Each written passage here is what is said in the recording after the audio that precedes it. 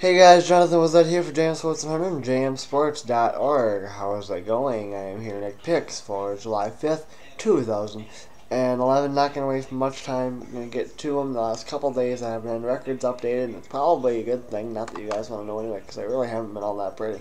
On July 3rd, we took our lumps from 4 and 11. Yesterday we took a little bit of lumping.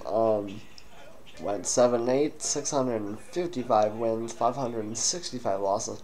The overall record, so 90 games above 500. Just want to say one quick thing. How about Albert Pujols? Possibly coming back today. If you remember, he was injured on, I believe it was June 19th. He was supposed to be out 4 to 6 weeks. It's July 5th, and he's coming back already. So, Cardinal fans, rejoicing a bit.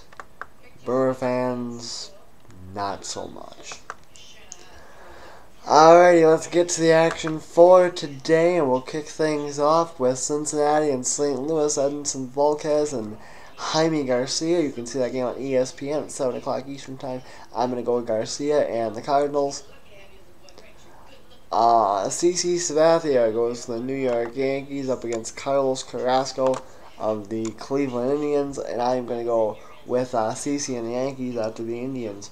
I don't know if you want to call it a surprise beat the Yankees yesterday, but they did beat the Yankees, and I was a little bit surprised personally. Chicago and Washington. Ramon Ortiz goes up against Ross Detweiler. Now, according to ESPN.com, Detweiler does not have any stats, so he has not been in the majors yet this year. Ortiz has been in the majors for a very long time. In fact, it says that Detweiler hasn't really been in the majors at all, at least, which wasn't true, because he does have a record, a 2-9 record, and like a 4.7 ERA. I'm going to go with Ramon Ortiz, though, in the Cubs. Houston and Pittsburgh, Wandy Rodriguez and Jeff Karstens. I'm going to go with Karstens and the Pirates. Toronto and Boston, Brett Cecil and John Lester. I'm going to go with Lester and the Red Sox, who need a win pretty bad. They're been playing a little rough lately. Colorado and Atlanta, Julio Chas and Derek Lowe. I'm going to go with Lowe and the Braves.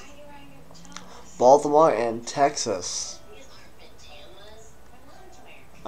Mitch Atkins goes up against Matt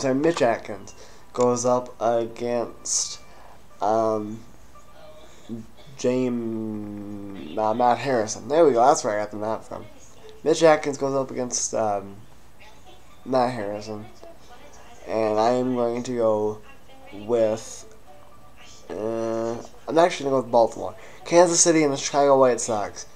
Felipe Paulino and Jake Peavy. I'm going to go with Peavy and the White Sox. Arizona and Milwaukee. Milwaukee needing a win horribly.